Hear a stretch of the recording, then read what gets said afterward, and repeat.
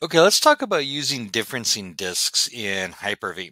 Now, what a differencing disk is, we'll create a differencing disk and it works with a parent disk. So you have a parent-child relationship. So your parent disk is your primary disk, and then the child disk only maintains the differences from the parent disk. And so for the virtual machine, that kind of sees the parent and the child together. And then any changes are just saved to the child disk. Now, why we do this is we can use a parent disk kind of as like a template disk for a series of virtual machines. So we're going to walk through this process here with Windows Server here for a minute. So let's say I needed to deploy 4 servers, and rather than installing the Windows Server operating system 4 different times, what I can do is I can create like a template computer, and I can install, or a template virtual machine, and I can install Windows Server on that device. And then I can use that as my parent disk for my 4 child machines. And my 4 child machines are the ones that will actually be up and running. But I'm only storing the 10 gig or so of the parent or of the Windows operating system once on that parent disk. And so even though I'm running 4 virtual machines running Windows Server, by using that parent and the differencing disks, I'm actually saving quite a bit of storage space. And that's why we do it. Okay, so let me show you what I've got here. So I'm going to minimize this. I have my Hyper-V running. I've created a device here, Server 2022 parent, and it's currently running, and that's what this is. You see, I've already installed it. Now, I can't use this disk as my parent disk right now because in this operating system, I have all of my machine specific information. So what I'm going to do is I'm going to use sysprep just like if I was going to image the machine. So I'm going to run, and we'll see if it'll find sysprep or if I'm going to have to go find it for it. See if I can, so yeah, I'm going to have to go locate it. So I'm going to go to my C drive, Windows, and scroll down till I find System 32, and then scroll down until I find a folder called sysprep. And then I'm going to run sysprep here. And so I want this to generalize my system. I want it to enter an out-of-box experience. So when I reboot the system, which I actually won't, it would come up with the out-of-box experience. And when it's done, I want this to shut down. So that's going to generalize my system so that I can then use this as a parent disk, and my new devices will come up with this out-of-box experience, and I don't have to reinstall the operating system. So I'm going to hit OK.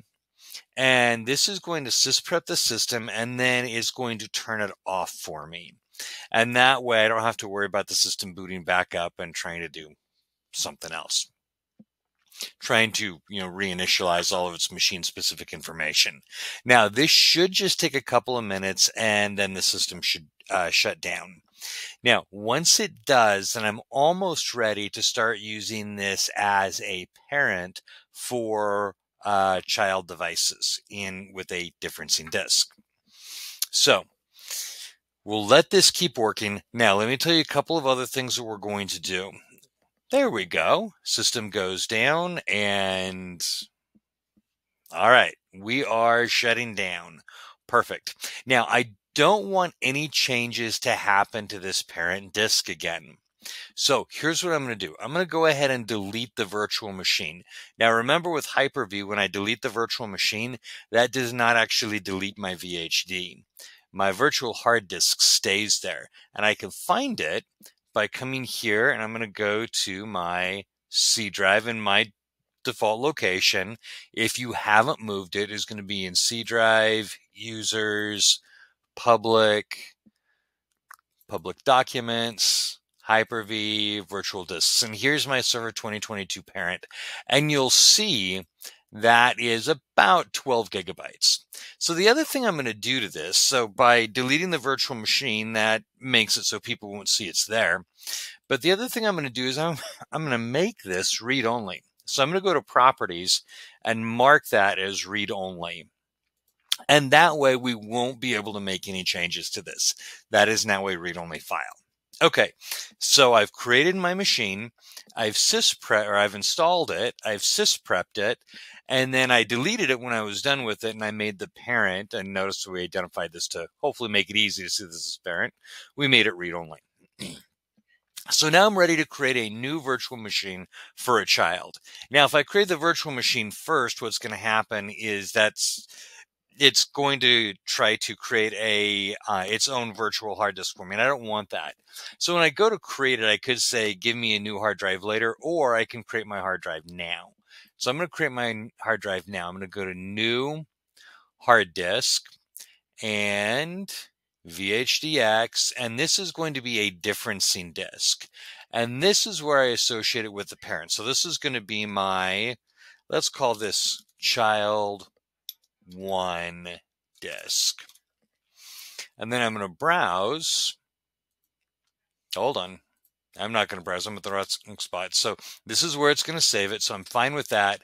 And here's where I specify the one that I want to be the parent. Now I'm going to browse. And I'm going to choose my Server 2022 parent.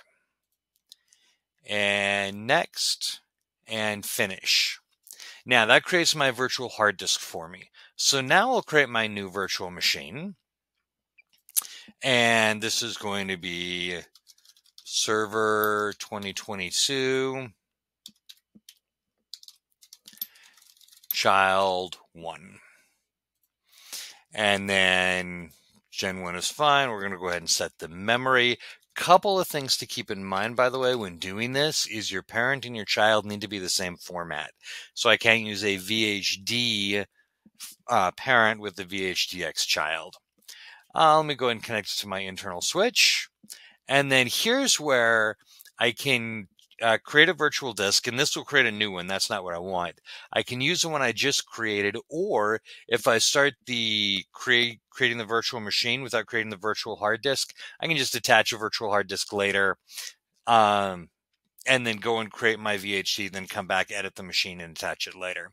But because I created it beforehand, I'm going to browse, and I'm going to find my child 1 disk right here. And next, and finish. Now, when I bring this up, what should happen, let me go ahead and start it up, is it's using that parent disk.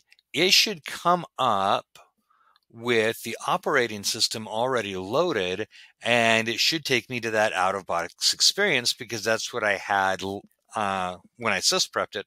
That's what I told it to come back to.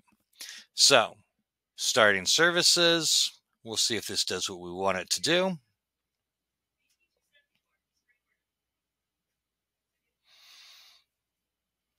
We'll take a minute for it to finish getting everything ready for its out-of-box experience.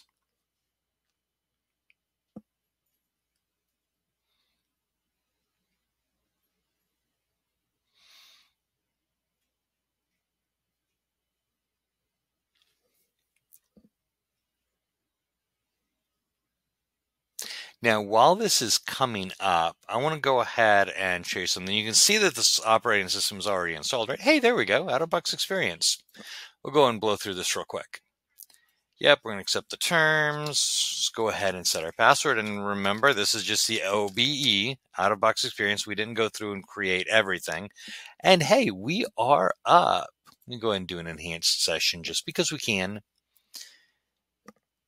And then I'm going to log in.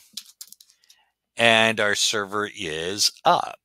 Now, I want to show you something here. We're going to go back to our location where our hard disks are stored. So I'm going to go to my C drive, users, public documents, Hyper-V, virtual hard disks. Now, we have this machine, this virtual machine is running off of that child disk, right? But if we look, that child disk is actually only about 4 meg. That's because this is only storing what's different between it and the parent disk. So let's add 4 more children, child 2, child 3, child 4. Then I'm storing basically 16 megabytes until I start adding roles, features, and doing other things in the system. But I'm doing roughly 16 megabytes of storage, plus my 12 gigabytes is stored once, rather than storing that 12 gigabytes 4 times. And that's why we like differencing disks, because it really cuts down on our storage space. Okay, so hopefully that makes sense and explains how we can use a differencing disk to save on our storage space if we're deploying a bunch of virtual machines with the same operating system.